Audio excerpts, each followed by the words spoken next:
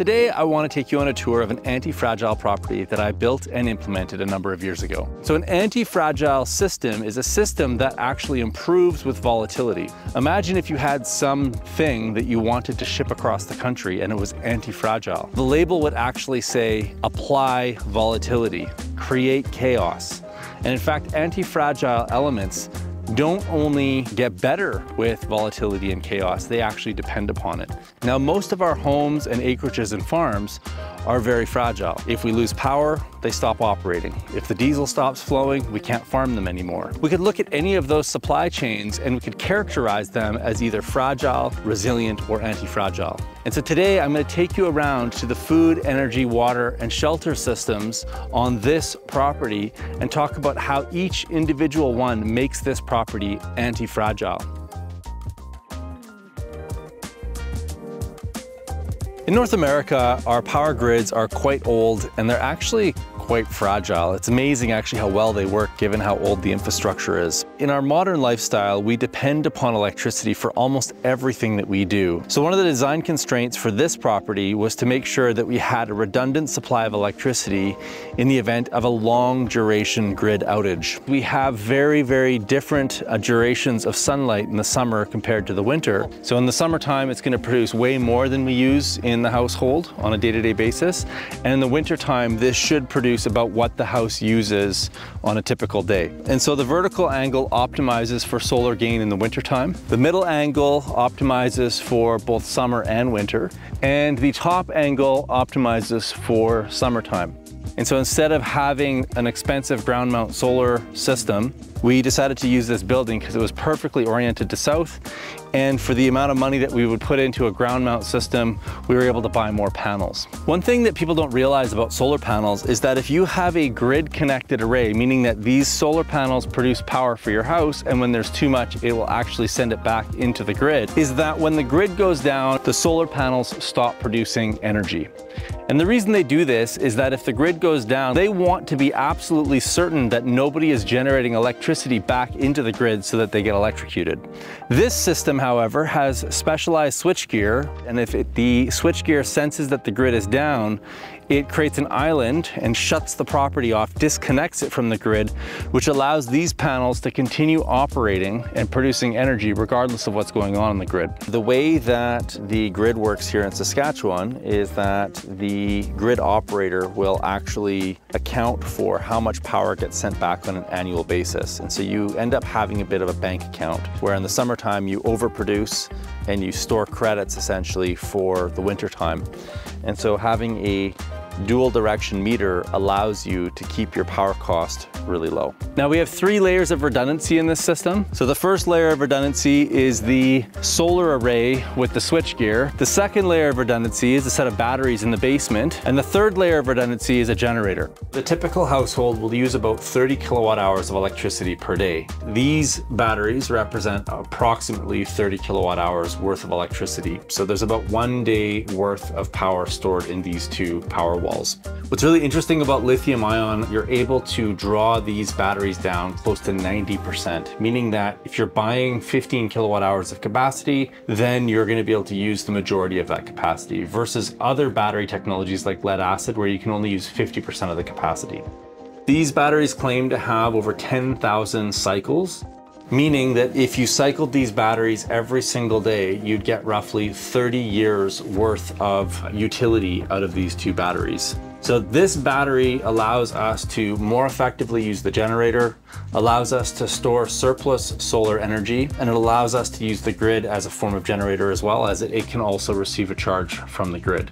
It really brings the whole hybrid solar grid backup system together. One of the criteria on this property was to be able to have a redundant supply of power for long durations of time should the grid go off and not come back on. And so this 10 kilowatt array is designed to turn on if there's no solar panel, the batteries in the house are drained, and the grid is off.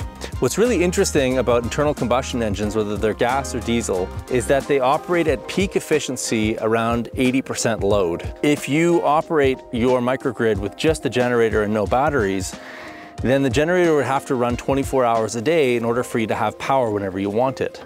So in a grid down scenario, this might turn on for 3 hours, recharge the battery bank, and as soon as the battery bank is full, it shuts off, and then the house will run off of the batteries until they need to be recharged again.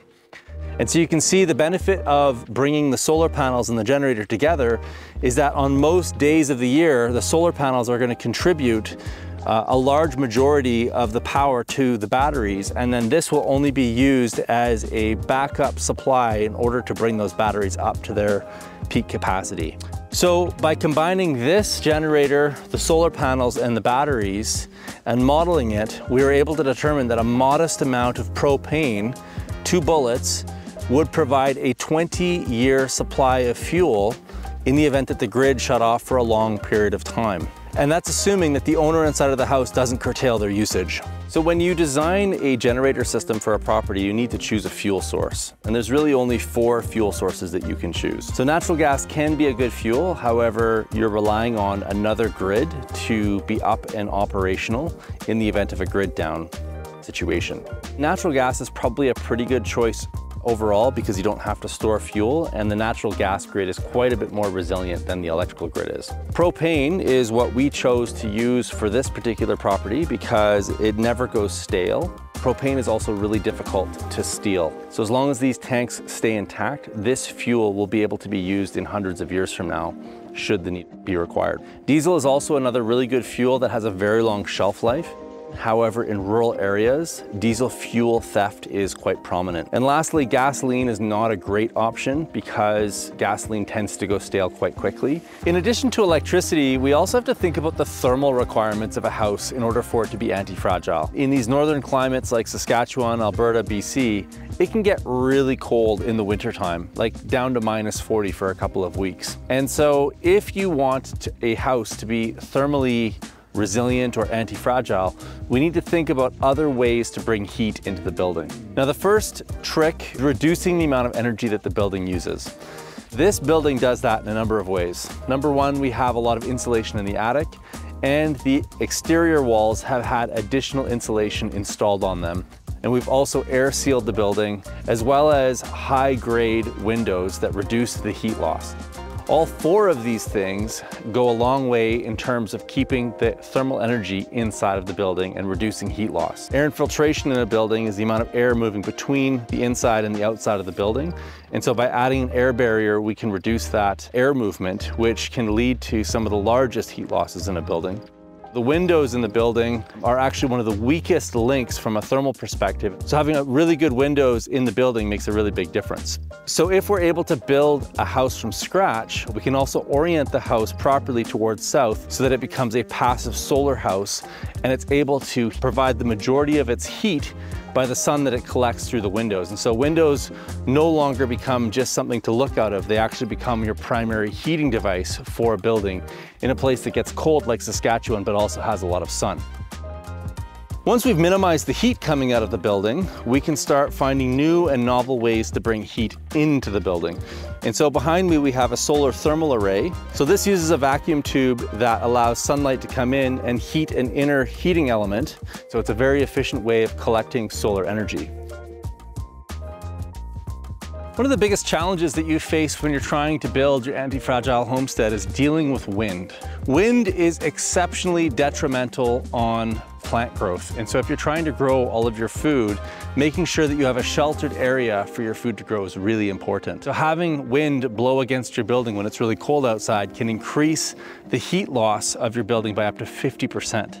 And so shelter belts like this one are really important in both keeping the wind load down on your vegetables as well as reducing the wind load on your buildings. Most cities have on average about 3 days of food at any given time in all of the warehouses. And if that wasn't bad enough, over the last 100 years, the nutrient density of our food has dropped precipitously. Food, energy, water, shelter, all of these things that make up a high quality of life are really what we're talking about in the systems that we're designing. You need to have water in order to grow food. You need to have energy in order to heat your house.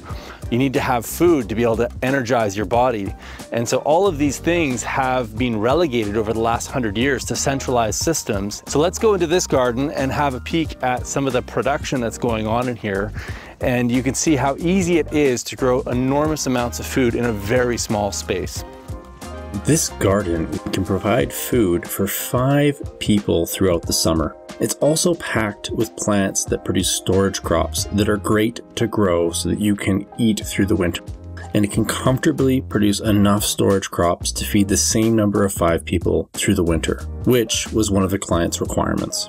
One of the first things to notice about this garden is it's surrounded by a deer fence. And when you're living rurally, that's really important because there's lots of other creatures that want to eat the same food that you do. It's always amazing to me how much you can grow in such a small space. Carrots are an interesting crop because they just get better through the season. They really benefit from a frost because the sugar ends up going into the carrot and they just get sweeter as time goes on. In-ground growing is also a necessity, in my opinion, when we're trying to run massive surpluses in our gardens for food storage. These crops tend to be a little bit more storage oriented. We've got lots of squash, we've got potatoes, more carrots. One of my favorite crops in a garden are plants that just keep coming back over and over again. So this is called a walking onion or an Egyptian onion. And you notice that it's got these little onions growing on the end of the plant and that the stem is dead here. And so if you wait long enough, this will just fall off onto the ground and these onions will take root and they'll reproduce. And so given enough time, these onions would actually just take over the garden bed. One of the sayings that we have is work is just a failure in design. And so the more plants that self-seed and just proliferate, the more abundance we can have. And there's a whole plethora of plants that we can partner with that will provide us with enormous amounts of food with very little effort. Before you can have food security from your garden, you need to have water security. So let's go talk about the different layers of water security that we built into this property in order to ensure that there's always a supply of water to grow food, to drink, and generally to keep things hydrated on this property. Most properties rely on one water source. So in cities, it would come from your municipal supply. And in a rural area, you're going to typically be relying on a well. And so this is the well for this property. It's a shallow well. Most wells on properties tend to have a high mineral concentration, meaning that when you use it to irrigate, it will end up leaving minerals behind. Over long periods of time, if you live in a climate that's really dry, those minerals will accumulate and eventually they'll salt the soil and you won't be able to grow in them anymore. Civilizations like Babylon relied upon the water from the Euphrates, ended up collapsing as a result of the minerals and salts in the water from the Euphrates and the Tigris rivers. So if you're on a rural acreage and you have hard water, you may want to think twice about whether you want to actually irrigate with well water, which is why we want to think about other water sources for our irrigation. Rainwater is one of the lowest energy and cleanest forms of water of all of the water sources. And so they allow us to take surplus amounts of water when it's raining outside, harvest it off of a roof surface, and then get access to it at a later date. But there's a lot of really interesting things that happens inside of a rain tank that most people are not aware of. Rain tanks actually will form a biofilm on the inside layer of the tank. And so this looks like a slime layer almost. Research has been done in Australia to understand what's actually going on with these slime layers. Turns out that these biofilms that form on the inside of these tanks are actually a form of water treatment.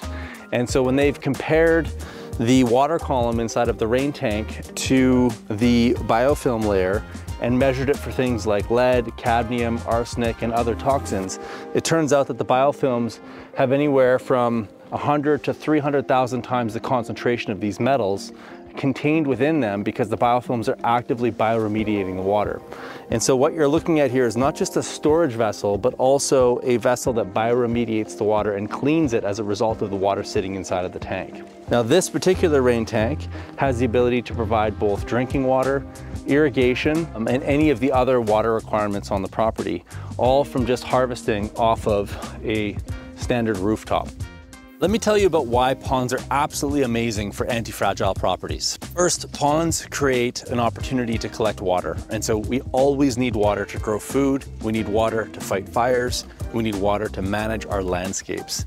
Water also creates an incredible amount of microclimate because it holds heat and it reflects light. And so it improves the growing conditions of your property. So as consultants, we get hired to come around and look at people's properties, their homes, their energy, water, and food systems, and we help them to think through whether they're fragile, resilient, or anti-fragile. And then once we've defined which state those systems exist within, we design systems that robustify them, and in fact, we actually make them anti-fragile. But it's not just about meeting our basic needs. It's about creating properties that are absolutely gorgeous, that are abundant, that are sanctuaries that we want to spend our lives in. If you're looking to design, build, and implement your own anti-fragile property and you're looking for information, check out our URL in the show notes down below. And if you're wanting to have a conversation with us to see if there's an opportunity to collaborate, please get in touch.